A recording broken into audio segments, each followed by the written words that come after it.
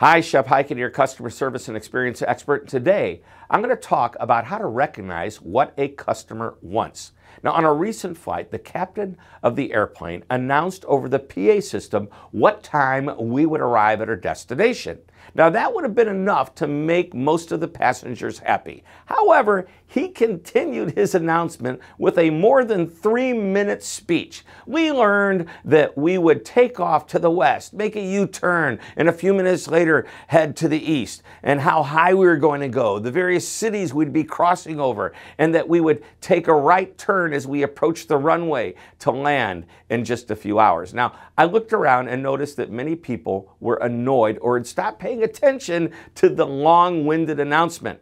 The point is, most customers don't care as much about the details of the journey as much as they care about the destination. Now, here's another example, which has nothing to do with the journey, but does have to do with an overload of details that can hurt a sale or erode the customer experience. Some people love a fancy and expensive sports car, while others just want reliable transportation.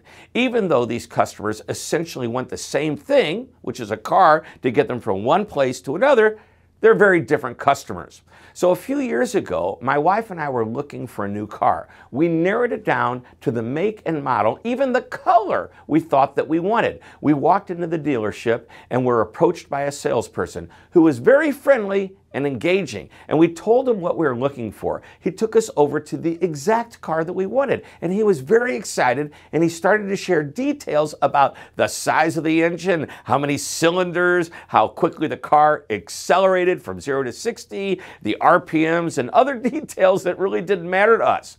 Had he asked why we were interested in this model of the car, he would have realized that we had no real interest in the details of the engine. Our version of the destination was that we wanted a nice looking car, and it was, that was comfortable, safe, and easy to drive. Now, maybe we wanted to know a few other details about the car, but nothing to do with the engine and to the extent that he was sharing. Had he paid attention, he would have noticed he had us when he said, "I have the exact car you're looking for." My point is that most customers don't care about the details behind the experience or the product that they're buying. It's up to us to recognize this and respond accordingly. All they want to know is what awaits them at their metaphorical destination. Well, I hope you enjoyed this short lesson. Thank you very much for tuning in. This is Shep Hyken reminding you to always be amazing.